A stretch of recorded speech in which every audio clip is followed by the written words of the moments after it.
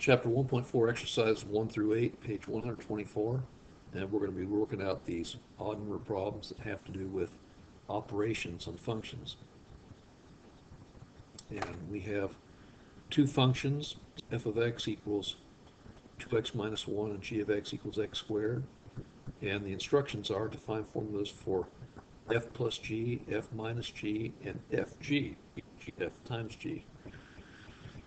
And so we can simply, we're going to say f plus g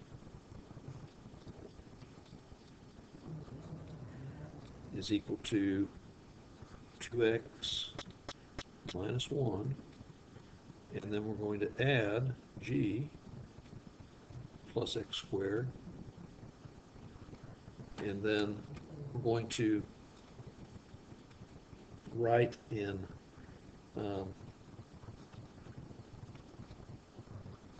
standard form, which is the higher powered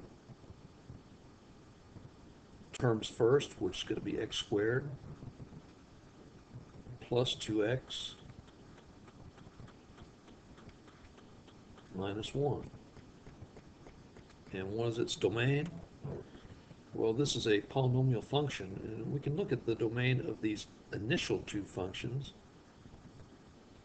f of x, 2x minus 1, polynomial function, no limitations to domain, g of x equals x squared. And likewise, the operation, these functions add together, so we say our domain is going to be all real numbers, which in interval notation is greater than negative infinity, less than infinity. So that's f plus g of x. Now let's adjacent here, let's say f minus g of x is going to be equal to, we have f is 2x minus 1, and g is minus x squared. Now if we had more than one term in this g of x, we would have had to put parentheses around here just to make sure we get things straight, but we don't need those really. So if we just subtract out, and we're going to have minus x squared, which will be negative x squared. Again, standard form. We have plus 2x minus 1. And this will be, our domain is going to be also all real numbers, greater than negative infinity, less than infinity. And lastly, we have fg, which is f times g of x. That's going to be equal to 2x minus 1. Why did I put these parentheses around this 2x minus 1? The reason we did is because we have to multiply all of f by g. And so we use our distributive property. We get 2x times x squared. That's going to be 2x cubed. And then negative 1 times x squared is going to be minus x squared. And so we say, we'll just summarize here, fg equals 2x cubed minus x squared. And what is its domain? Well, its domain is going to be like the two before it, all real numbers.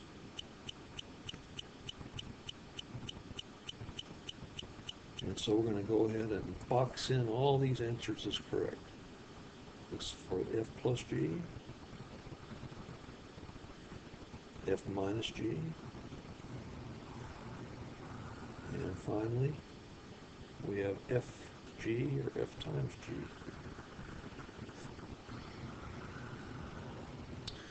Okay, let's go to our next odd number problem, which is 3. We have f of x equals square root of x and g of x equals sine x. And just thinking ahead, are we going to have any restrictions in our domain? Yes, we are, because we know that we can't take the square root of a negative number. So this value x is going to have to be greater than or equal to 0. So we already know our domain is going to be for these things. Let's go ahead and we'll say f plus g is equal to, we have f square root of x plus g, which would be sine x. And there are no restrictions on the domain restrictions on the sine portion, and we really can't simplify. These are not like terms, so this is going to have to really be our answer for f plus g. Our domain is going to be, well, x is greater than or equal to 0, so we say in interval notation, our lowest possible value is 0, and then all the way up to less than infinity. And then our f minus g is going to be equal to the square root of x minus sine x. And our domain is going to be, again, 0 to less than infinity. And then finally, for fg, we're going to have square root of x times sine x. Our domain is going to be, surprisingly enough, from 0 to less than infinity. And usually at this time of the course, people ask, are these domains always going to be the same for all of these? Well, when you're doing the operations of adding, subtracting, and multiplying, they really pretty much should be. Whatever domain restrictions you have originally are going to carry with you. But let's look at this next problem set. In exercises 5 through 8, find the formulas for f divided by g and g divided by f. Give the domain of each. Well, we're going to say, let's do this on the left, f over g is equal to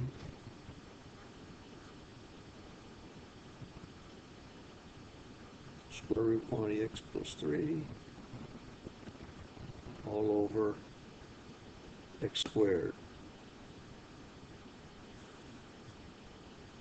And in dividing, that creates a new restriction because we cannot divide by 0. So we know that x cannot equal 0, right? Because x squared cannot equal 0. We also know in the numerator that I didn't mean to do that. Inside that radical, x plus 3 has to be greater than or equal to 0. So x has to be greater than or equal to, we subtracted 3, negative 3. And so to look at this,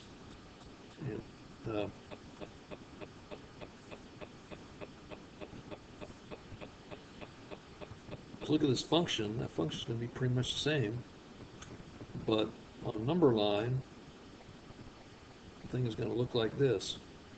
We have negative 3 is a critical number, and also 0.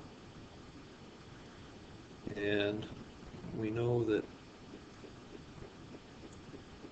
greater than or equal to negative 3, that is a condition. So going to the right, but we know that x cannot equal 0, so that's going to be an open point. So we have between negative 3 and up to 0, not including 0, and greater than 0. So that's going to be our domain is going to be -3, comma 0, parentheses, union, 0, comma, infinity, close parentheses. So greater than or equal to 3 all the way to, and not including 0, and greater than 0 to less than infinity. So we have our function here, and we have our domain.